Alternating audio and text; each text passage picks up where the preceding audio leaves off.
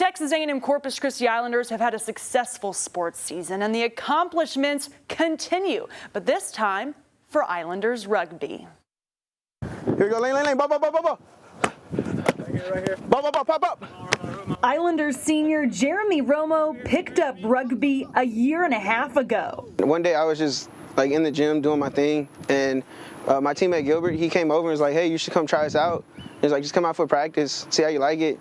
Fell in love with it ever since. Now he's on his way to the USA Rugby Combine with 34 other athletes in the country competing for a spot on the national team. Yeah, way to hold him.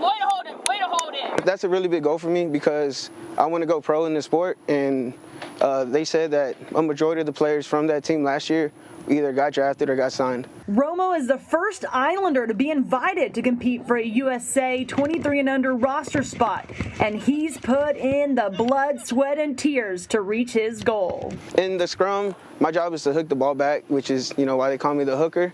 And then in the lineouts, I will throw the ball into our team when they lift our lifter. Despite the physicality that comes with rugby, Romo always plays with a smile. Really is the one like sunshine. Everyone knows that when you come to practice, he's that guy that's going to bring a smile to your face and bring that positive energy that everybody needs. He's got support from TAMU Corpus Christi and his hometown of Richmond near Houston. I know my family and my friends from back home are all proud of me. They're all, rooting for me, and it's an honor. So I'm just going to go give it all I got, and we'll go from there.